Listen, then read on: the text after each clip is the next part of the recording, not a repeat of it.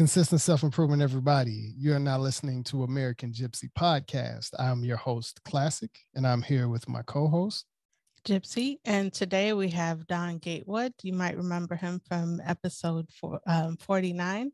He is a co-founder of and CEO of the Initiative Baltimore, a professional leadership consultant and host of the podcast Leadership and Professional Development with Don Gatewood. Welcome back, Don. Welcome back. Thank you so much. I'm so excited to be here because I know we got warmed up in the first conversation and there was a few things that we needed to keep on going and keep on talking about. So I'm happy to continue on our discussion. Yeah, I know we started with nonprofits last time. Mm-hmm. Exactly. Which is something you also focus on. Today we're going to focus on professional development because that's one of the topics you focus on your podcast, as well as you do leadership. Business coaching and like that. So how did you get into that? Or can you tell us a little bit about that? Absolutely. So of course, most of my professional experience has been in the nonprofit world. So that's where my nonprofit background comes from. And, my education has been centered in that area as well. However, as a professional in the nonprofit world, the area of focus for me has always been workforce development. So I have always worked with, or not always, but a great deal of my professional years, I've worked with people who were looking to get back into the workforce, but maybe they had some type of barrier. It could have been people coming out of prison, maybe been gone from prison for 10, 15 years. I've worked with people who were living with homelessness, or people who maybe never had a lot of workforce experience, maybe were young. And so I've had a chance to work with different populations in Detroit, which is where I'm from, but also in Washington, D.C. area, which I currently am in right now. I've been really, really blessed to work with a lot of different populations of people who want to do well, who have families, who have big dreams and aspirations, but maybe don't have all of the skills and the information as to how to go about being successful professionally. And so that's where I've stepped in by being able to develop programs, manage programs, teach curriculums, all regarding finding a job, keeping a job, conflict resolution, interviewing, resumes, and the list goes on and on, negotiating salaries, you name it. That's what we've dealt with over the years because people need that information in order to be successful in the workforce. And that's what I've been lucky enough to do inside the nonprofit space for, like I say, over 20 years. And so I just decided that, hey, why not continue doing this, but not just with my 9 to 5, but also for myself. And so I decided to create a pathway for me to work with people who need these skills, whether they're young folks coming out of college, whether they're more seasoned people who are looking for career changes, or even if it's young folks who are in high school and really are starting their whole professional journey at the age of 15 and 16. It's never too early and it's never too late to learn how to be successful with employment and employment rate. And so that's how I came to be, and that's how I've continued on the journey. You mentioned earlier helping people that came out of prison or homelessness, which would kind of be the similar challenges you would have when you're creating like a resume or getting back into the workforce as someone who also had a gap in employment. So what are some tips that you'd have in, developing it's not necessarily a new resume, but either had a gap in employment or career change and you're developing somewhat of a new resume. What are some challenges and tips? Absolutely. For example, like for mine, changing from music career, now I'm doing podcasting, and I just tried to do up a podcast resume to see. Right. Just completely switch. Yeah. Absolutely. So that's one of those amazing things about professional growth and journey. We all may hit those moments where we say, man, I've been a teacher for 10 years, but I want to do something different. Or we may have a moment where someone went away. They were in jail or prison for 5 years. And it's like, whoa, I'm back into the workforce. and now I need to start over. Or there's so many different reasons why people feel like it's almost like starting over, starting again, or just getting started altogether. Mhm. And one thing that I would say to a person is, number one, remember this: the main goal of the resume is, of course, to get the interview. The interviewer is going to look at the resume to determine if they feel you're worthy to get the interview. So that's the goal. So there's a number of things that we want to do with the resume. First and foremost, it needs to be grammatically correct, and it needs to really speak to who you are, your education background, your work experience background, and really just the impact that you have had as a human being. Every employer is looking to determine the best they can based off what's written is, will this person be, consistent, or can I see them fitting into the position? And they're making this determination off of just a couple of words. So that's a really tall order when you think about it. They don't know you, they've never seen you. They're just making a determination, a guesstimation off of what's on a piece of paper. So, what I would always say to a person is this: to remember that, number one, the average person, when they're looking at your resume, they may look at it for like 10 seconds, 20 seconds, and make a determination very quickly if they think you'll be a good fit. So, I would always say to a person that, hey, if you're doing a resume, you need to be sure as to what type of position that you are thinking about going into. So, regardless if you've taken a break or you haven't worked in a while, now that you've decided that it's time for me to get back into the workforce or to go down this particular arena, you want to be clear on what that arena is. So, if you're going into customer service, that's important, because now we know if your goal is to get into a customer service position, then we need to make sure that the resume speaks to that particular arena, because customer service will be very different than education, because education may require different skill sets and different abilities than customer service, which would be very different than doing construction work. So again, whatever your interest is, wherever you are trying to go, you want to make sure you're clear on that, because your resume should be reflective of the area that you're trying to go in. So once you're clear on where you're trying to go, you need to then think about, what experience and what education do I have that will demonstrate that I can do this? I'm good in this position. I have the skill set. And once we begin to think about our education and our experience, we will begin to create the resume around those experiences that will help show that you're qualified for the area that you're trying to go into. But what a lot of us may find out is that maybe we don't have all of the skills and experience that we would like to have to make us look strong. And that's where we have to get super creative.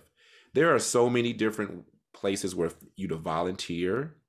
There are so many different classes that you can take, online classes that are free. There are online seminars that are free. There are classes at the community college. There are agencies that are looking for volunteers. And so these are all ways that you can build up your strength and your experience, because you may not have it, but by volunteering at an agency that focus on that area, you can get that. And some people are like, well, I don't want to volunteer because I don't get paid for it. I only want to do things that I'm going to get paid for. And let me stop you right there. If the goal is to get the experience that you need so that you can long term be successful in the field you want to go in, you may have to take some time to volunteer to get that experience so that it can go on your resume, and therefore you can look stronger. And that's the same with taking classes. We are in such a great time now because we have online classes that they offer for free. Universities offer all types of classes for free and even give you certificates. Every university that you go on, they have an area where they offer classes for free that can help strengthen your skill set and make you look stronger on your resume. So that's one of the major things that I would ask for anyone to do. Number one, be clear on the area that you're trying to go in. And then number two, recognize what skills you have that says that you're a good fit. But then three, if you realize that you can enhance, start looking at the options that you have to enhance your experience and your strength so that you can develop a strong resume. I never thought of, like, I take a lot of online courses, but I never thought to put that on my resume. Like, Absolutely. yeah, that's interesting. Yeah, I've heard of volunteering. I just didn't think about online courses. So I might have to look into that. absolutely. Because you're developing skills from those classes. Yeah. Yeah. So one of the things I struggle with when creating a resume is the cover letter. Hmm. And sometimes it's optional, but I wonder, like, is it how important is it from the person deciding to hire someone? That's a really good question. And it's situational because it all depends on who is reviewing your resume or your credentials. For one man or woman who's reviewing it, they may believe that the cover letter is super important. And another person, they may not. See, here's the thing, we don't know who's on the other side of the computer. Once we submit that application and that resume, we don't know who's seeing it, whether it's an intern, whether it's a robot, whether it's an actual person or multiple people. We don't know. So I would always say to a person to just assume that all of the components that are traditional, whether it's a resume, a cover letter, the the document that even shows your you know your letters of support, your references, just be prepared to submit all of those documents because it cannot hurt. Again, there are people who really value those and they don't. But I would have you err on the side of caution and develop a strong cover letter, even if not every person who receives it will value it the same.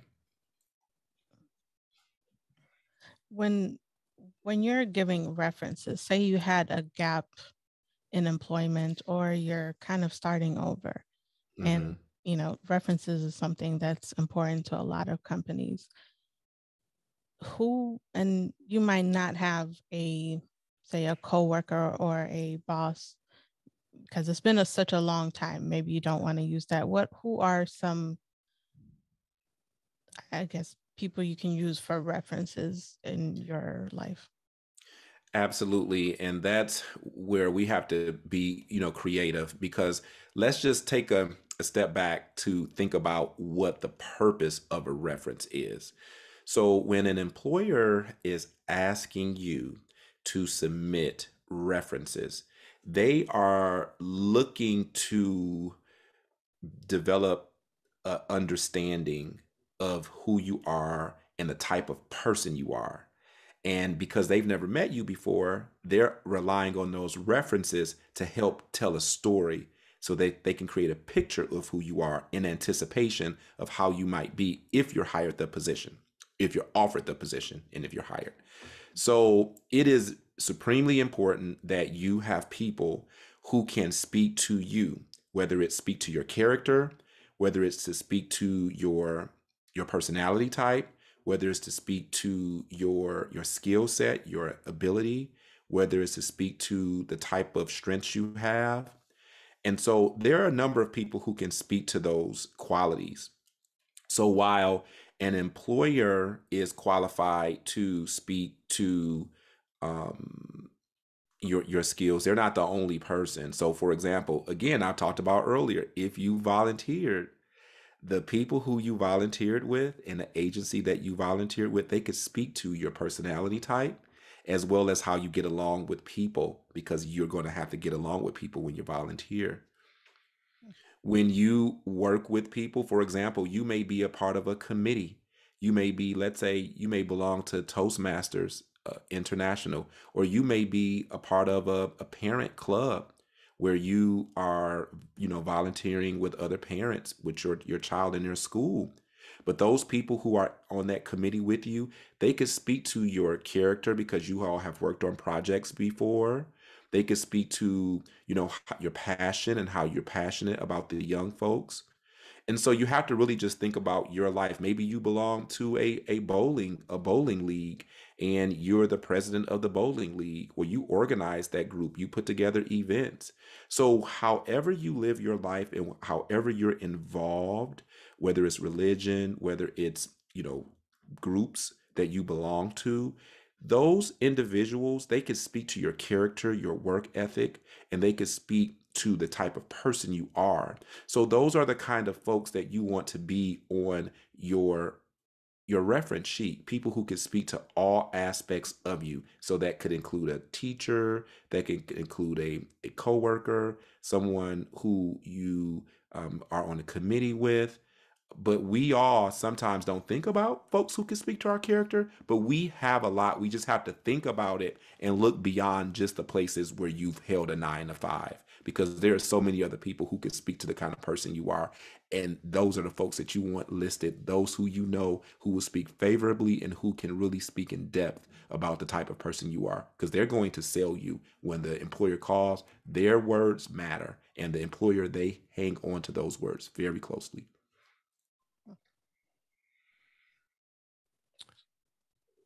So I guess I don't want to go quite left field yet, so I'm gonna let you finish. what did you have? No, something go ahead. in terms of, I was gonna get into like salary negotiation, but I wasn't sure if you had a question. But you know what though? Actually, I want to just spend a little bit more time about those references, because I started to think about that.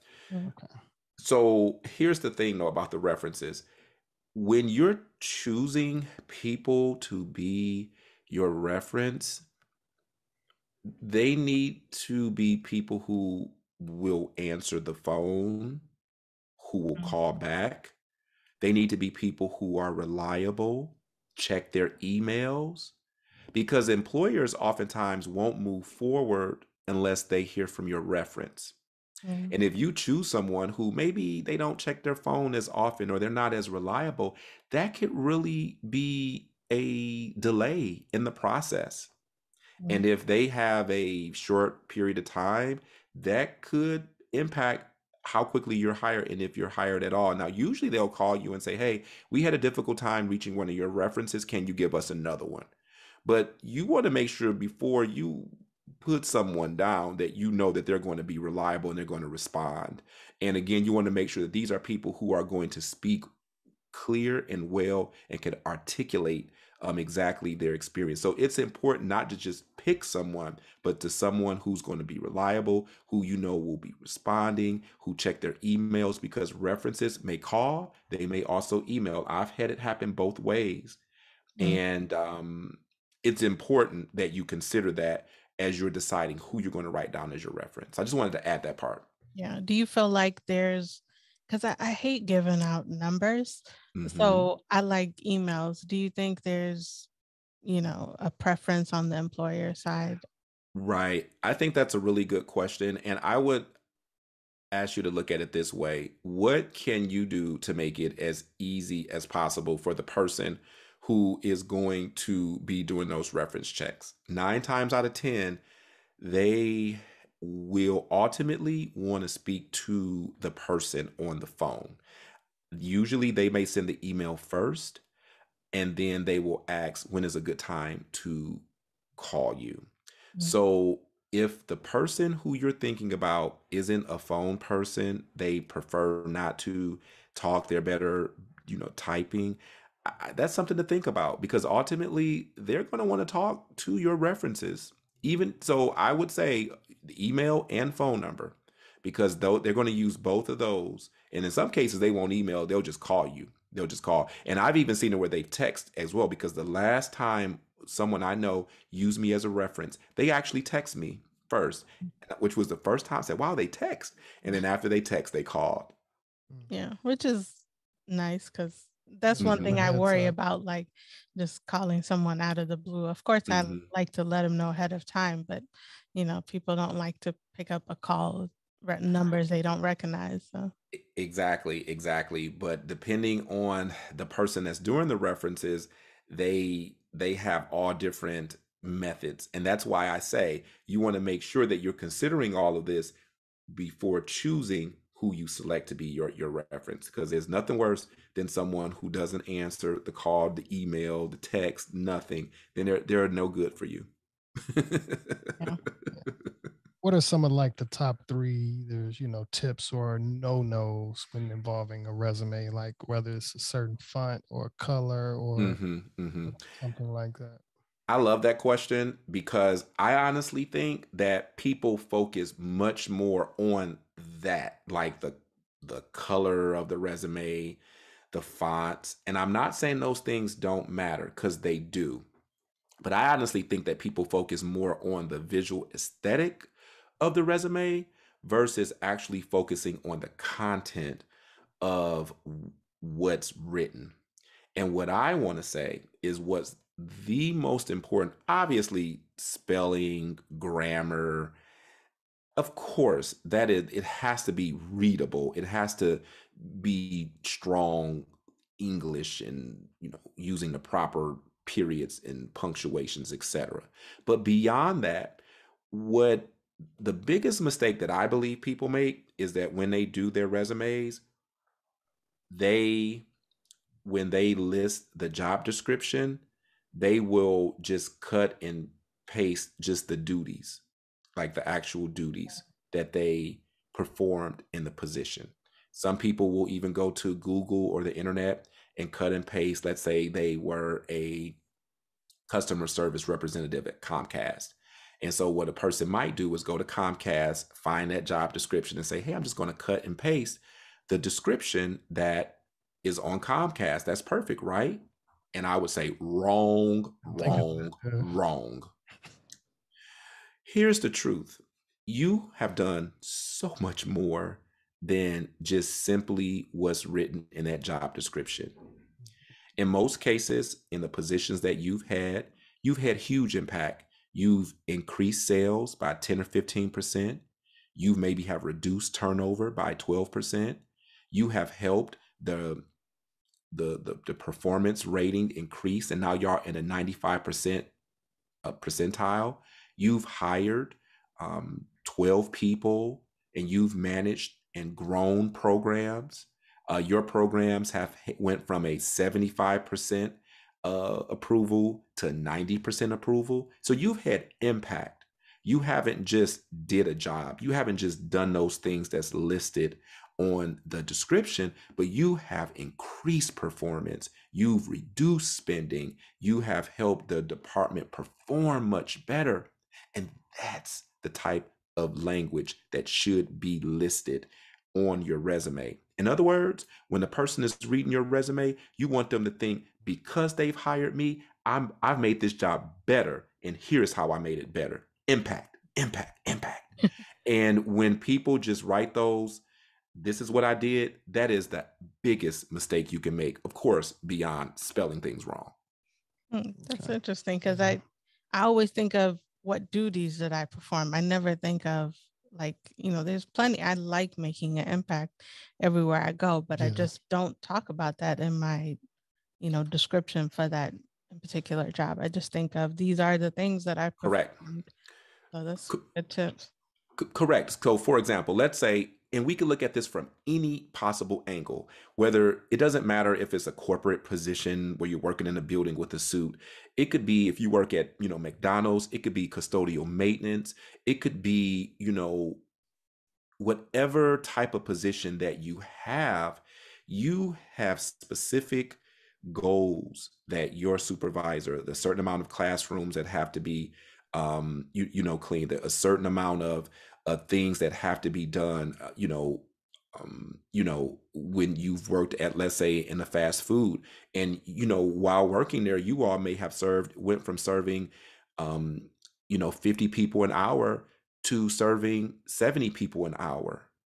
Well, that speaks to impact. Maybe your customer service has improved. Maybe the efficiency of how you all manage the stations have improved. And as a result, you're serving more people per hour. That speaks to your impact, because before you all weren't performing that well. And that impacts the numbers, the dollars. And that's what employers want to hear about. They want to hear about, what is it about you? If I hire this person, how can I expect them to have an impact on this position? We've all had impact. We just don't do a good job of explaining it. True. Yeah. Thank you. Yeah. I know this is going to be different depending on the type of job. But say we subtract anybody running for Supreme Court or astronaut, for everybody else, like Right. how long is too long for a resume? Now, I love that question. How long is too long for a resume? The truth is, there are people out there who's, been in the workforce for 40 years, 30 years, and have worked 10, 15 jobs. There are people who have been bouncing around from different positions, getting different experiences. And if you were to list all of those positions, the resume could be super long. I'm going to say this: a resume should be 1 page, 2 pages is good, and I would say 3 pages is the absolute max. I'm more so in the middle of 2 pages. I think a good length is 1 to 2 pages. 3 in certain situations, but I would say 2 is the sweet spot. And here's the reason why. Number one, employers are looking to see, what's that, like what Janet Jackson said, her hit song, "What Have You Done For Me Lately?" They're looking to see lately, what have you been doing and what has been your impact. And when I say lately, we're looking at the past 10 years, maybe even the past 15 years. And so the things that you've done 20 and 30 and 40 years ago, it's not that it isn't important, because that actually informs you and your professionalism. And it's not that that won't ever come up in an interview, because it could come up. But in terms of the resume, they're looking to see in the past 10, 15 years, what have you been doing? So that, number one, is going to shave down how much needs to be included in the resume, because you should be looking at about 10 or 15, I mean, I'll say 10 years. It could be debatable. Some people do a little bit longer, but you should be hovering around that, number one. And then number two, we talked about earlier, you want your resume to be reflective of the type of job that you are applying for. So if you've had, let's say, 10 jobs, and you had some positions in, let's say, custodial maintenance, and then you had a position where you were doing babysitting, but then you're actually interviewing for a position as an education assistant position. So the decision you have to make is, does including custodial maintenance and spending a lot of time explaining what I did in that position, will that have any bearing or impact on this education job I'm trying to apply for? The answer is no, it won't. So while you may need to mention that you worked in that position for 2 years, you don't have to spend all that time with 4 and 5 bullets. You may just need to mention it on your resume, and it won't take up a lot of space. But you want to make sure that the jobs that you are spending time articulating the impact that you've had, that those are the ones that's most relevant to the position that you're actually applying for, and that you're focusing on the positions that within the past 10 or maybe 15 years. And so if you're following those two steps, then you automatically are going to have a much smaller resume. When it comes to finding someone to help you with your resume, whether it's like an independent company or something like that, what do you recommend? And what, even if you're paying somebody to help you with your resume, what is like the max you should pay someone to assist you with your resume? That's a great question. And what's that old parable that you've heard? You pay, you get what you pay for. What you pay for. But like we don't even have a ballpark range on, or right. And I understand professionalism of the person that's doing it for you, or who are the people that help you with that? Right. Again, so that's a really good question, but I think it's a few things we have to consider. Okay. Where are you professionally? Are you a person that's maybe, this is your first job, coming out of college? Or are you an executive that's looking to get into, or you're looking to get into an executive position? Are you going for a position that, pays this 100,000, 200, $300,000 salary? So it's so many things to consider. You have to also consider the skill set of the person who's doing your resume. Because if I'm going for an executive level position, the person who's doing my resume, they may be better qualified for doing more entry level or mid level resumes. So you have to think about, Yeah. where am I in my career? And this person who's doing my resume, where is their specialty? Because if I personally was helping someone with a resume, I would be less qualified to work on this executive MBA resume where they're going for a position that's probably 300, 400,000. There are certain spaces and realms of expertise that I may not have to help them to the level that they need in order to look the best they can on the resume. So the resume preparer has to know their strengths, their area of expertise. Every resume preparer isn't qualified the same, just like a tax preparer. Right. Some tax preparers can maybe do a basic W-2, but someone with all these businesses and all these complicated tax returns, child support, this and the third, they may not be prepared to handle this complex situation. And it's the same with the resume. So I don't think that's a necessarily the easiest question, but I'll say this. I think probably $100 is the probably the baseline you're going to get, but it could be much more expensive than that as well. But I would say maybe $100 would be more like the base. Yeah. Okay. I can imagine it being a little more, I just wasn't hmm too sure. I had no idea really. hmm Yeah, but I've seen $100. I think $100, 150, and it can go higher as well. Yeah, because you are paying for expertise, and that's what Yes. it comes down to, Yeah, time. and some people need more work than others, and some people, with what you're going for, you need a lot more expertise. Because just because you're qualified for a position, it does not mean you know how to convey that on a resume the way that it needs to be. And so we all could be in a position where we need some help, and that expertise could be costly, especially depending on the type of position that you're going for. Right. And it could be Yeah. life changing. Yes, and it could be very well worth the Yeah. fee. Yeah. Yeah, because sometimes I get repetitive with my descriptions. So, hmm but it's hmm hard to think of a different word to describe that. So Exactly. And there are different techniques as well for that. So, for example, let's say the last three jobs you had, let's say you are a fifth grade teacher. And so you worked at three different schools, but you were a fifth grade teacher in all of those three jobs you've had. Well, so what that means is there's going to be a lot of overlap because it's essentially the same job, just different schools. So there are techniques that can be utilized so that you aren't repeating, but that it's written in such a way that, these three jobs are essentially the same.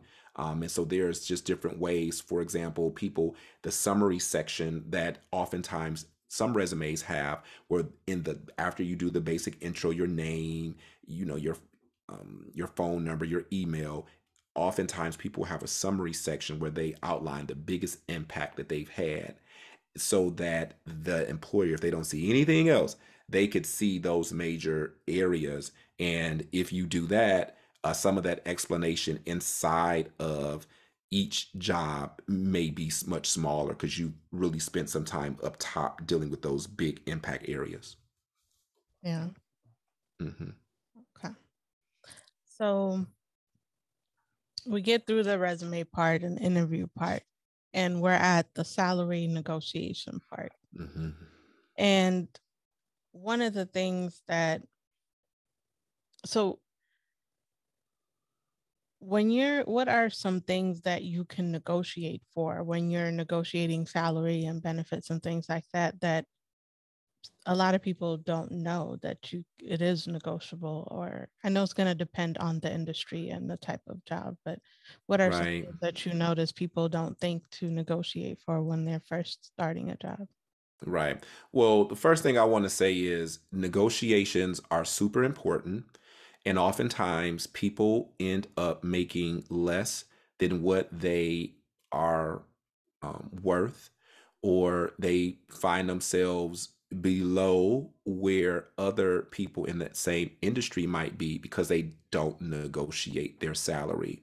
The bottom line is employers expect for you to attempt to negotiate your salary. And in some instances, they may offer you a little bit less because they're expecting that you're going to negotiate. And so when a person doesn't negotiate their salary, they really put themselves in a position that's not ideal. And studies show that minority and women are less likely to negotiate. So that's important because oftentimes when we look at the numbers and we're comparing what groups are making more and less, you will find that some groups don't negotiate as much. And I think part of it is because of fear or people don't know how to do it. And so some people are like, well, I don't want to negotiate because if I negotiate, that they may give the job to someone else. A make or break. And that's not quite the case. Employers expect for you to negotiate. And even if they can't offer you anything, even if the position is non-negotiable, they aren't going to think that you're a bad employee and just remove the offer simply because they can't give you, they can't negotiate the salary. However, when you talk about negotiation, it is important that you do your research first. Because if you're going for a position, let's say we talk about a teacher, we need to know how much does a teacher with your credentials, a master's degree in education, a teacher who's been working in the field for 10 years, and who's going to be going into a private school versus a public school, or maybe who's going to be teaching in New York versus Detroit. Because guess what? The salaries are different in New York versus Detroit. What an entry-level teacher makes is going to be different than what someone with 10 years or one with a bachelor's versus a master's.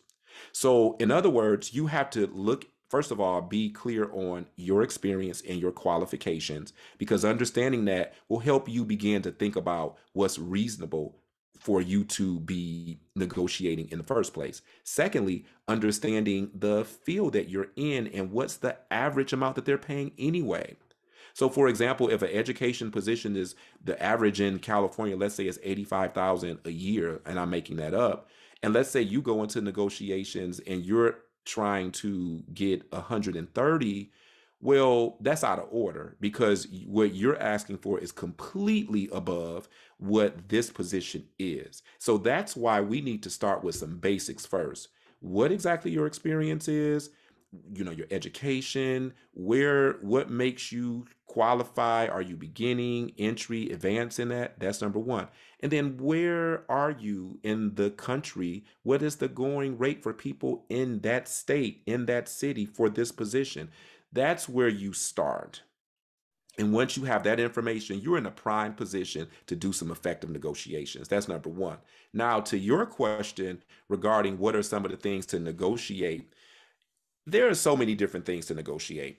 Of course, we oftentimes think about salary, how much you're making per hour, how much you're making per year. We all want to make more money. We, the people, love money, and I'm here for it because the more money I have, the more things that I can buy and the more bills I can pay and I can save. So, of course, that's where our minds go to first. But there's a lot of other things. For example, a young mother and a young father may have a baby, and childcare. Childcare is expensive. Imagine working for a company that offers childcare. That's a negotiating tool. Or what if they provide working from home?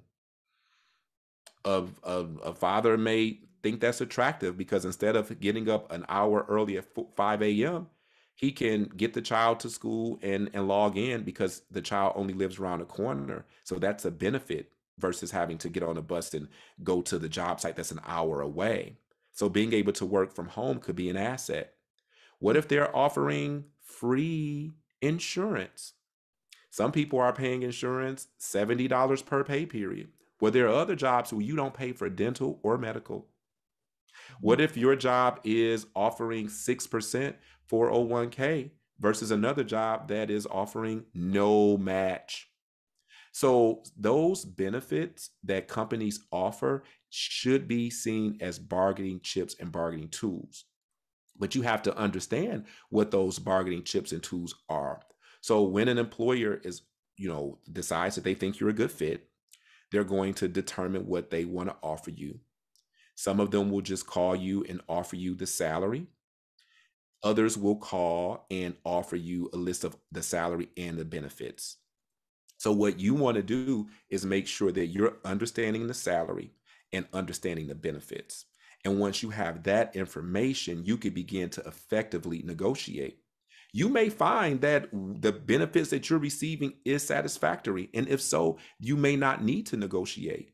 However, if you have the full picture of what the position will give you, then you may be able to negotiate other things, whether it's time off, whether it's working from home, whether it's different benefits, whether it's education. There may be some opportunities in there that it may not be cash, but I'll tell you this, for a parent, if they get a chance to make $2,000 more on salary or have that child care paid for 70%, I tell you, mathematically speaking, it's better to make that 2,000 less and get that child care paid for. So it's not always about the salary. It's also about those other benefits that can make a huge difference as well. Yeah, because there's been times where I've asked for a certain amount and they're like, well, we'll give you a little bit less, but we'll, when we add up benefits and all of these things, it adds up to what you want. Correct. Is that just another tactic to kind of negotiate a little bit lower, or in your opinion, is that the person has to decide what's worth it for them and take it? Right. It's a matter of perspective. Again, the goal is to make more money so that you have money to cover the areas that matter to you, your livelihood, your child, your education, whatever. But if your employer is offering you a benefit that equates to you spending less than what you would have, then you have to do the math. Again, I work for a company that made me pay $70 for a pay period for my benefits. And then at the next company I work for, I didn't pay for any benefit at all. That is a huge, even if the salary was exactly the same, the fact that I wasn't paying that $70 or $80 per pay period. Same benefits, but I'm not paying for them anymore. That's huge. So it's just a matter of perspective and understanding. I think that sometimes it may be hard to look at it that way if you just only focus on the salary. For some people, it's really difficult to think about those benefits and really sit there and do the math. But really, by doing so, you could find yourself actually bringing home a lot more when at the end of the day, once you do all the math. So in the case of, like, when you want to ask for a raise, I know this is a little bit different than salary negotiation, but when is the right time to ask for a raise? How is the right time? What is the right time or the right way to? Yeah. A lot of people just feel that because they've been working at a company for 6 months or a year, that it's the right time. Or some people feel that because they found out a coworker makes more than them, then it's the right time. And I would argue that neither of those are good enough reasons to ask for a raise. You simply working at a company for a length of time is not at all impressive for employers to want to offer you a raise. What makes an employer want to offer you a raise is simple: that they can see that you have had an impact on the bottom line. You have saved the company. You have brought some efficiency to the company. Your presence has helped the company maintain minimally, but quite frankly, be strong. You have been an asset. And when an employer believes that you in your position has been an asset, then they are interested to discuss giving you a raise and or a promotion. One of my friends was talking to me once, and he bought a new home.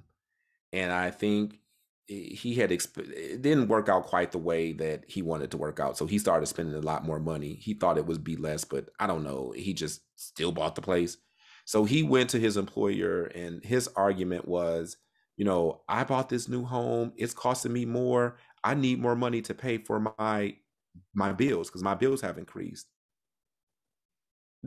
They don't care that your bills have increased. They are not here to concern themselves with your bills. They're here to make sure this company is running. And if you have helped them and are helping them make the company run better, then that will be the reason why they offer you, not simply because your bills got higher. So it's a matter of us having the right perspective to begin with.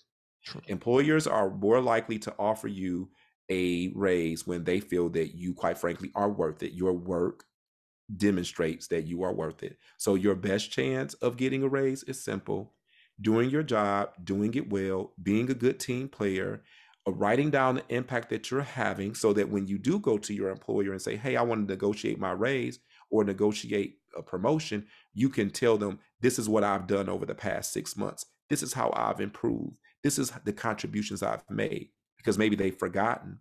And once you can lay that out, they say, oh yeah, you've done all that. You're right. You sure have. Let's talk about that promotion, because you demonstrate that you're worthy of it.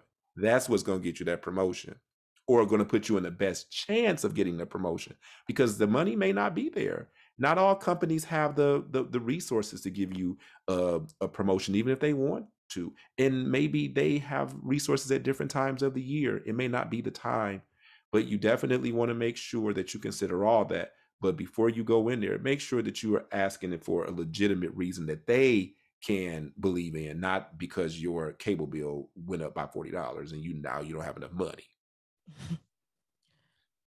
For some, like let's say for people that are getting out of prison or getting out of jail, are they able to use like some of the maybe skills that they developed in prison through certain types of programs?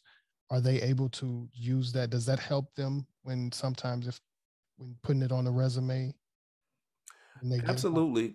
Absolutely. It doesn't, you have to really, again, think about what area you're going in, Yeah. whether you're a returning citizen or not, and make sure that your resume speaks to your experiences and that it can sell that you will be a good fit for the position. Now, let's be honest, a person that is coming out of an institution where they've been away, they're going to have a much more difficult time landing a position. It's just the reality.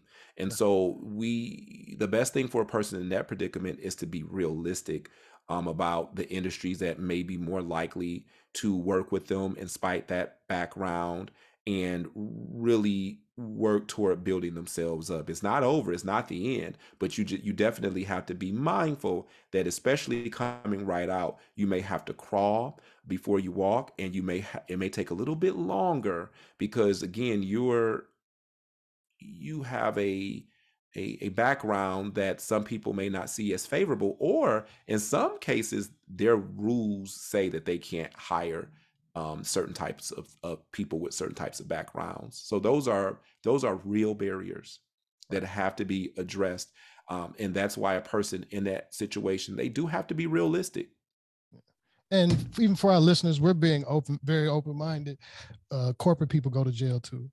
oh, absolutely. Anybody can go to jail. Corporate people go to prison too. So yeah. Everybody go to jail, because anybody can break a law. Yeah. There is no exceptions to the rule. So in a case where like two people, you find out you have the same experience as another coworker and you guys are both in the same position, and you find out maybe he or she negotiated a better salary than you did. How do you deal with that situation? Do you bring it up with your employer, or like what do you do about that situation? Right. This is one of those questions. I like this question a whole lot because this is an area where people constantly make mistakes. First and foremost, people aren't supposed to be discussing their salaries with one another. Yeah. So going to an employer and saying, "Hey, I found out that Jane makes 50,000 more, or 20,000, or $50 more, whatever it is," that's already a no-no, and I would caution you not to do that, point blank, in all of the period, because that is going to get you in a circumstance where you are not going to win. And in fact, that behavior is seen as unprofessional, and you won't win with that method. However, if you do find out that someone that seemingly has the same background as you, it's normal to feel a certain kind of way, because you may be thinking, what do they have that I don't? But I want to give everybody something to consider. There are times when your coworker does more than you, or provides a service that you do not provide. Sometimes your coworker could actually be a stronger employee than what you are, and that could be the reason why they make more. It's a tough pill to swallow, but just because we have the same education and the same amount of time working there, that doesn't mean that we're both hard workers, that we show the same initiative. Some people stay longer. They take on extra assignments. They don't complain as much. They put themselves in the position to be supportive. And sometimes it's those reasons why people make more, because they may just be seen as a stronger employee. And for people who just instantly find out that someone, we went to the same school, they should make more than me, I think that's the wrong way to go about it. Now, there are instances, to be fair, where they don't do more than you. Maybe you are a stronger employee. Maybe you really should be making more. But that's when it's your job to advocate for yourself and to go to your supervisor and say, "Hey, Jane, I wanted to speak with you about my performance, and about my position within the company."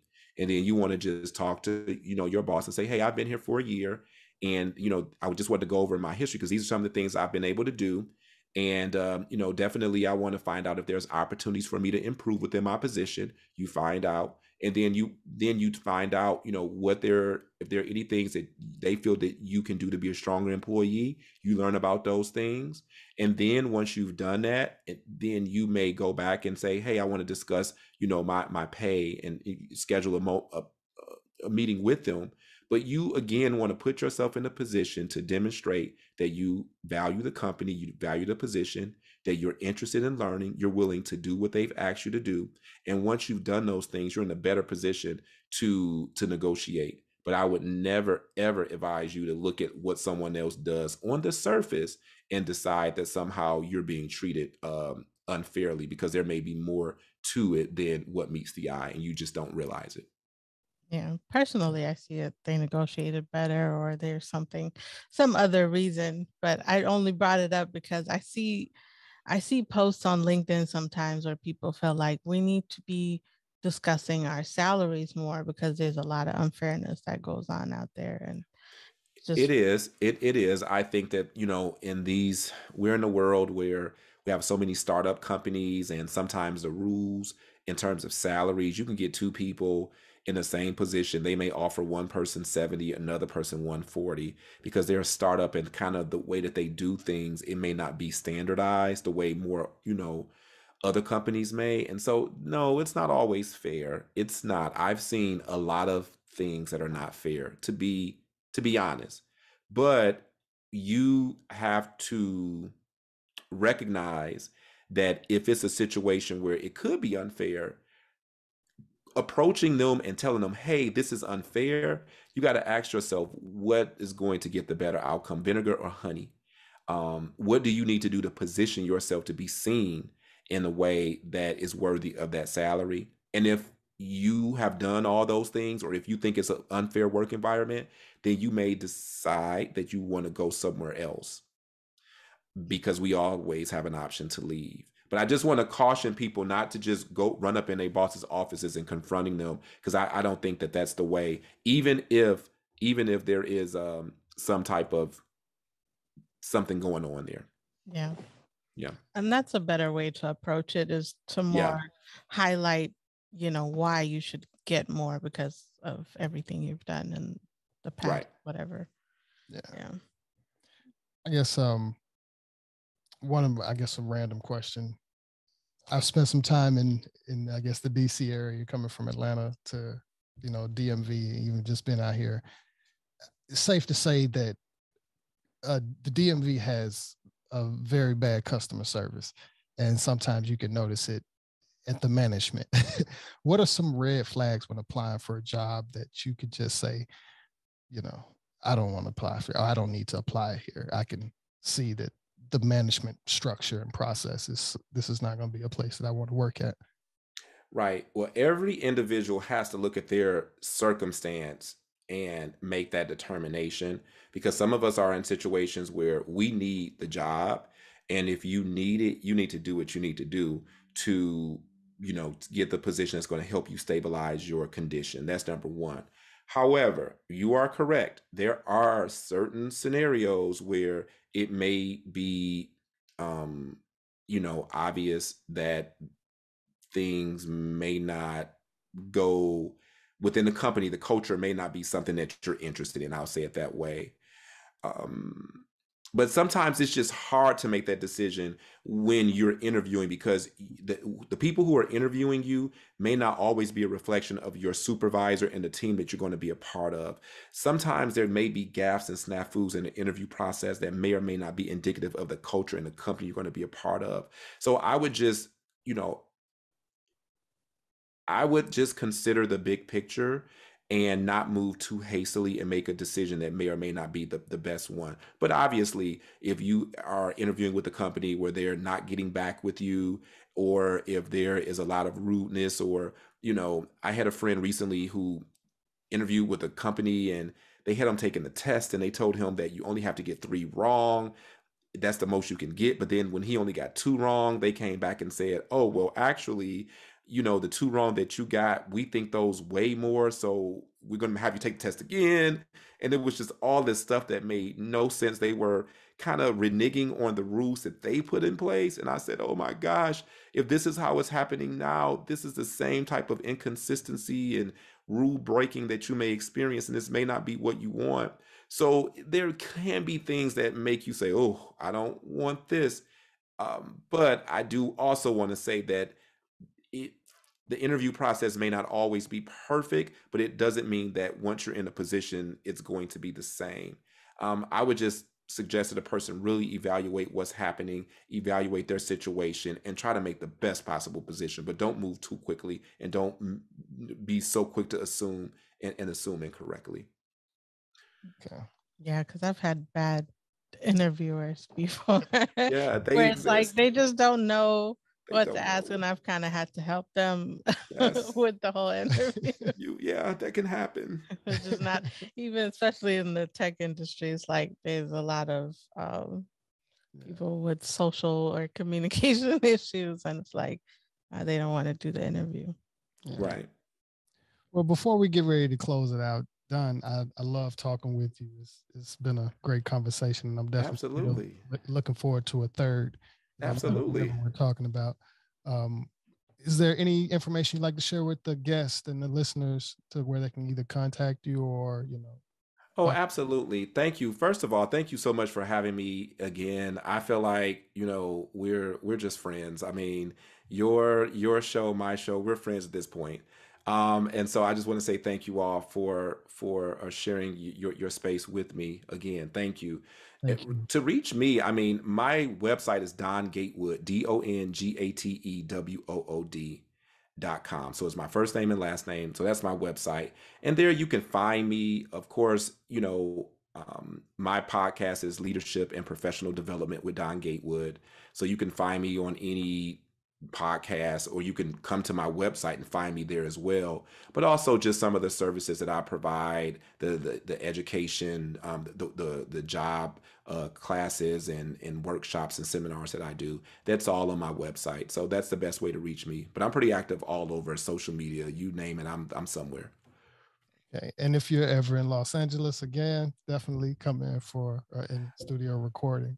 Of course, I was planning on being there, but then my best friend who lives out there, he just relocated to Atlanta. So that ruined my California trip. But yes, I'll definitely be out there. I love LA. It's California. The city knows how to party. That's what Yeah, that's what Dre and Tupac said. So I believe him. yeah.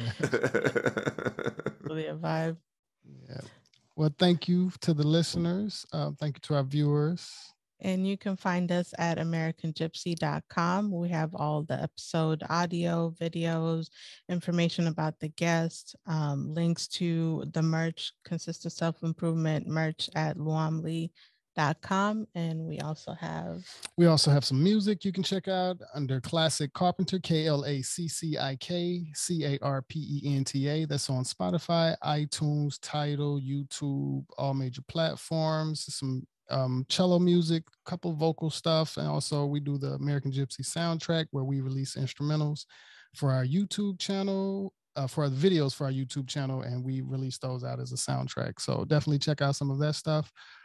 Thank you again to Don. Thank you to our listeners and viewers, our donators, our supporters, subscribers, everybody. Thank you.